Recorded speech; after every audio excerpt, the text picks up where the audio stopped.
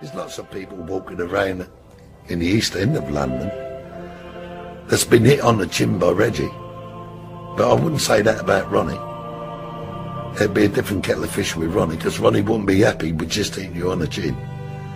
He'd look for you until he found you and he would hurt you. Simple as that. You would fear Ronnie. There's no two ways about it. If Reggie sent for you and wanted to see you in Valence Road, you'd go round and see him. You'd have a cup of tea with him and you'd walk out. If Ronnie sent for you, you'd take 6 pairs of pants with you. That's the difference between the two of them.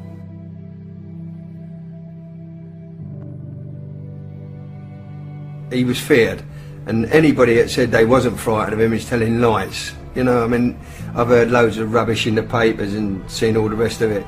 And I tell you what, if the man was alive today, they would be shitting themselves, you know, in case he did ever get out.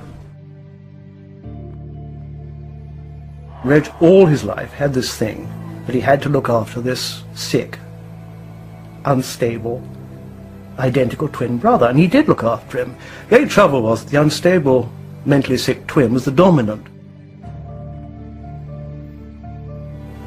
If Ronnie hadn't been quite so balmy and hadn't killed George Cornell because he's supposed to have called him the fat poof, they'd be stone-rich geezers. They were in most of the frauds in the East End, a lot of protection, a lot of rackets. They really, really didn't need to kill people. But once that killing had happened, then that increased their terror ratio enormously, you see, particularly with Ronnie. Francis Bacon, incidentally, who also knew him, said he had the most frightening face he'd ever seen, which I think from Francis Bacon is quite something. He was a paranoid schizophrenic and he was mad. But he was fascinated by this whole illusory world of gangsterdom. For Ronnie, I think the barriers between real crime and film crime were very blurred, and I think he often stepped over them. I've been in pubs in the East End, and the Krays would come in, and the pub had empty. People were so afraid of them.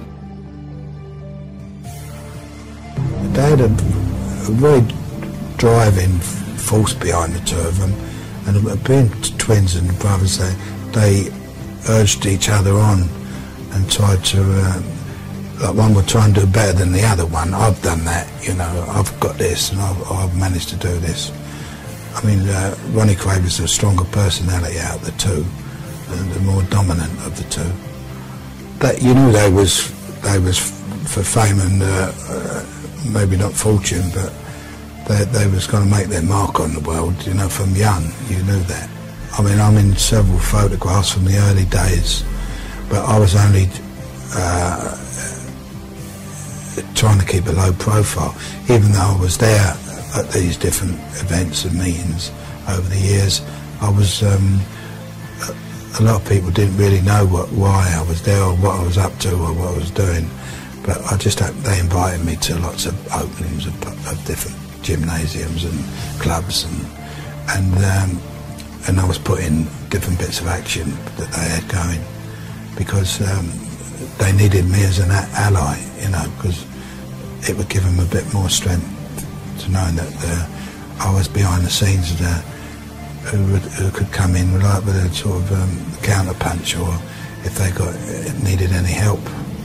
And I think I must have helped them to get to where they were, you know, by being associated with them. To be honest with you, all I know is there's 7 people that they have killed. There's probably more, I don't know, but there's 7 people that I know that they have killed. I think they were so carried away by the role they'd got themselves into as gangster killers, they had to do it finally. So Ron murdered George Cornell in the Blind Beggar pub. His bloodlust was sated for a while, but somehow it wasn't enough. He knew the taboo on killing had to be broken again on the Krays' bloody road to fame. The twins had a twisted plan for fame. They would murder their way into the history books.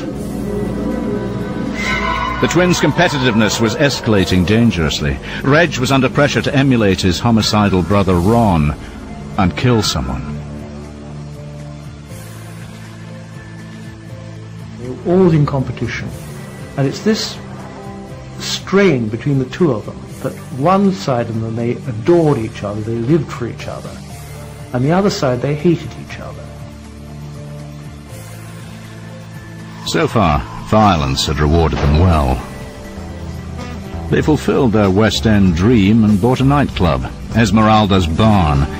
They hoped the club would provide the key to the glittering society they craved. I think they always longed to be part of the establishment. Rather like the American mafia godfathers becoming legit. They would have loved to have been legit and to have been accepted into the other world. Not the underworld, but the above the ground world. And their great bid for this was that when they left the East End, bought Esmeralda's Barn, and moved into Knightsbridge. And if you saw them two walk into a nightclub, suited and booted, respectable, they'd just sit there quietly, look around, and they had that look about them, you know what I mean, that nobody would mess around. I think it was rather like the arrival of a film star. And this was the George Raft effect. You know, they'd walk in looking rather menacing. And they always had acolytes with them, always a following, an entourage. They were just surrounded by men. And it was this sort of arrival of the twins. And a silence would fall. They did have an aura. And so the Krays were able to continue blackmailing, maiming, or murdering anyone who stood in their way. It was what Ron wanted. In the end, you got this pair of linked paranoid schizophrenics who were in charge of London but not in charge of themselves. They were wretched. It was a miserable fate. Ron boasted about having personally killed a man. He goaded Reg, saying that if he could kill, why couldn't his brother do the same?